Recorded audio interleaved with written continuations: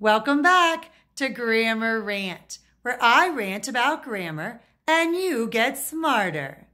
Today we're going to talk about access versus assess. These words sound alike and have similar spellings, but they are not the same word. Access is spelled A-C-C-E-S-S.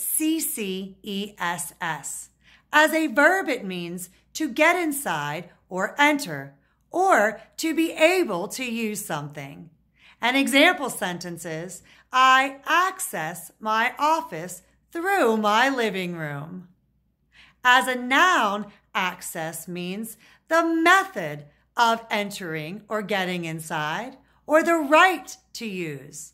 An example sentence is, the library grants me access to wonderful sources. Assess is spelled A-S-S-E-S-S. Well, that's a lot of S's. It's very important you use all 4 S's when you spell this word. Assess is a verb. It means to judge the importance or value. An example sentence is, I assess situations before I make a decision.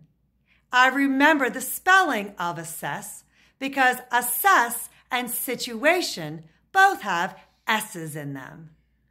Thank you for helping me change the world one grammar lesson at a time.